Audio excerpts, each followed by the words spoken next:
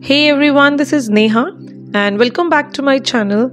And in today's video we are going to learn poem number 8 on killing a tree from the book BEEHIVE of class 9. My lovely viewers, if you have not yet subscribed to my channel, do subscribe it and hit the bell icon right next to it for further notifications. The poem on killing a tree is written by the poet Gieve Patel. The poem on killing a tree tells us man's cruelty towards the tree, which symbolizes nature. The poet gives us step-by-step instructions on how to kill a tree and makes us realize that killing a tree is similar to murdering a human being. Setting of the poem. Setting of the poem is the modern world.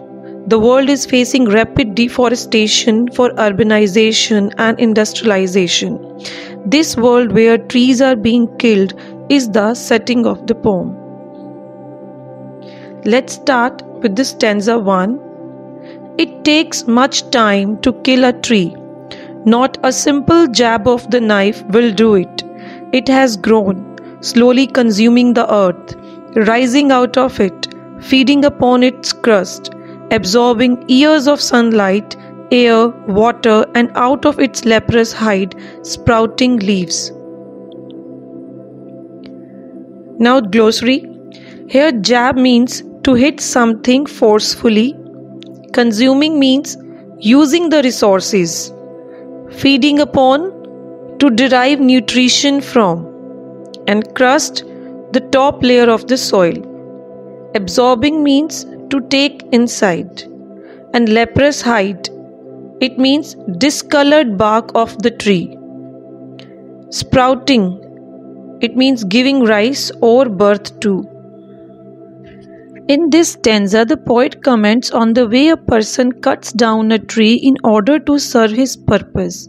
The poet says that it's not easy to cut down a tree. It's not easy to kill down a tree because a simple jab of the knife, a single hit that we do forcefully is never enough to wipe out the tree's existence. So the reason behind its strength is it's consuming the resources which it has got from the earth's crust so powerfully. And the plant takes sunlight, water, air and nutrients from the soil to gradually become a huge tree. So it will come out with leaves again and will grow as ever. It develops a strong trunk. Leprous hide here means leprous, like discolored hide means skin of the tree, that strong trunk of the tree, that bark of the tree which has different patches like a person who is suffering from leprosy disease has on its skin. So from somewhere the trunk of the skin of the tree is light brown and somewhere it is dark brown. So it develops a strong trunk and gets numerous leaves on it. So hack and chop, but this alone won't do it. Not so much pain will do it. The bleeding bark will heal and from close to the ground will rise curled green twigs, miniature boughs which if unchecked will expand again to former size. Now the meanings. Hack here means cutting with heavy blows. Chop means to cut in pieces. Bleeding bark, the secretion of liquid from the bark when it is cut with a sharp object. Curled here means twists, something which is with twists. Twigs, twigs means tender leaves. Miniature, miniature means tiny and small. Boughs, boughs means branches, and expand means to grow. In this stanza, the poet further states the ways of cutting a tree. So hack and chop, but this alone won't do it. Means as the jab of the knife was not sufficient, the poet advises us to hit the tree severely in the form of hacking and chopping. But the poet contrasts that even that won't be enough to kill the tree. This hacking and chopping would raise a pain to the tree, but it's not good enough to kill it.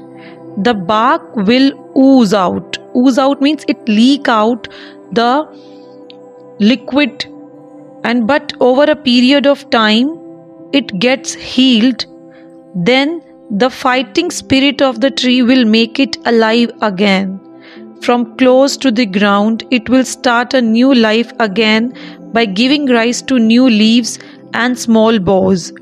These will make the tree so glorious again that it will acquire its former size. Therefore, it's not easy to cut or kill a tree. In short, in this stanza, the poet says that humans cut and chop the bark of the trees into many pieces, but that is not sufficient to destroy the tree. The point of the tree which gets cut gives out a sap, a liquid, just like a human being bleeds.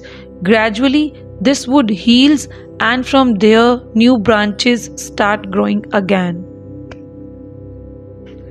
Stanza 3. No, the root is to be pulled out of the anchoring earth. It is to be roped, tied, and pulled out, snapped out, or pulled out entirely, out from the earth cave, and the strength of the tree exposed, the source white and wet, the most sensitive, hidden for years inside the earth. Here, pull out means to take out from somewhere by force.